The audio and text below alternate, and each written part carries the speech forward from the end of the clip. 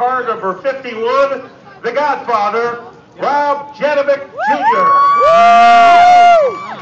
Well, Rob, you had the lead about halfway through this race. Then what happened?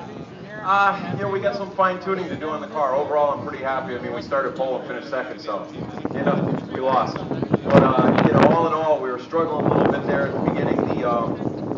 We got to, I don't know, I got to figure it out. Like the first 3 laps, if anybody was, you know, really astute, with, you know, the car was kind of ugly and pushing up the track.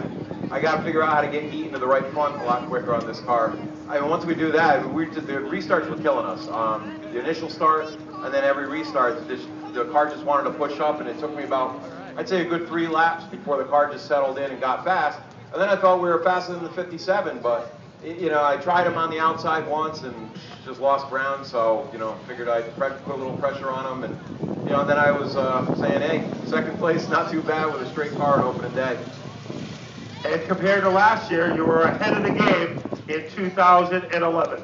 Yeah, absolutely. I mean, this is what we were hoping, was we were going to come out of the box, you know, strong this year, and I think we did. We got, you know, brand new power from GCR, which, you know, I mean, today was great. We got, you know, our old sponsors are back. Huge new sponsor at McCarver Vehicle Services in Norwich. And, you know, I run the place, so anybody that wants to give me a call out there, feel free, I'll hook you up. We're going to be doing a lot of promotions with McCarver, you know, throughout the summer, so.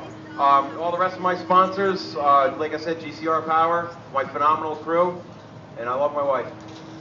And it wouldn't be a Jan Man interview without at least one sponsor plug. Rob Janovic Jr. finishing in second.